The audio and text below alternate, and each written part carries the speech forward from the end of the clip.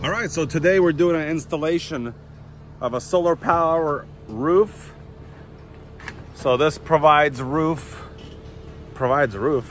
power from the roof, I think, to your car or whatever else. So the guys came out, pre-installed the brackets. These brackets were provided to us from the designers and the architects. So you get self tappers for them. You get the heavy duty brackets here, and I think they're spaced every 4 feet or so. We have the scissor lifts here, all terrain, self-leveling, so that's super cool. The gutter here is 24 gauge steel, heavy duty. It's a large roof. The gutter color is matched to the building.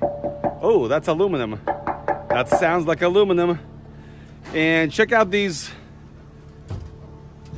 brackets right here.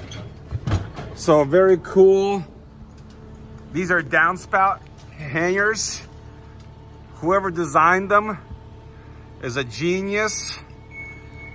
Looks like it's a one piece. And you got 1, 2, 3, 4, 5, 6, and they're, if you look at it, they're sloped really cool. I feel like back at school on these, whatever they're called, the swing ropes. And then back down. And they got downspouts like looks like every post. Wow, so 1, 2, 3, 4, 5, 6, 7, 10, 11, 12 downspouts. That's a really cool roof for sure. I wonder if this is like 1,000 kilowatts. I'm not even sure if that's the right verbiage. Maybe like 50 kilowatts. That's quite different from 1,000. I wonder what happens if one of these break. These are like 4x8 sheets. Wow. Super cool. Look at this. It's transparent. And the whole roof is like that. What a structure.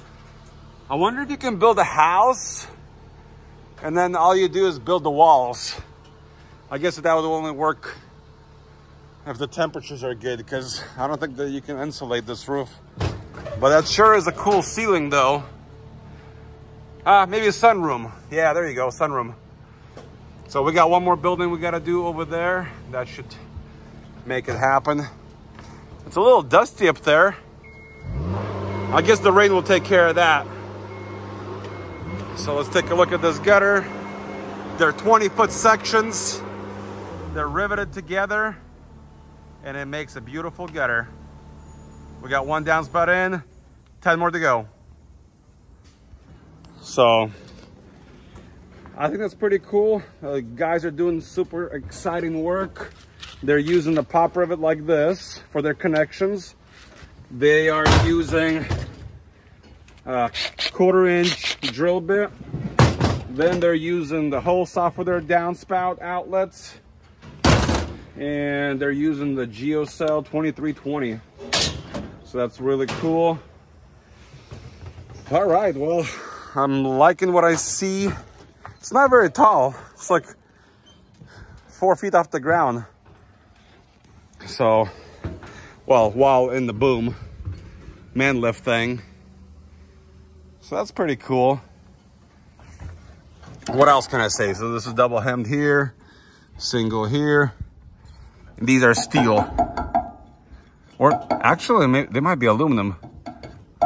They sound aluminum to me. Cool, well, thanks for watching. We got some work to do, and we'll call it a day. Take care, guys. God bless.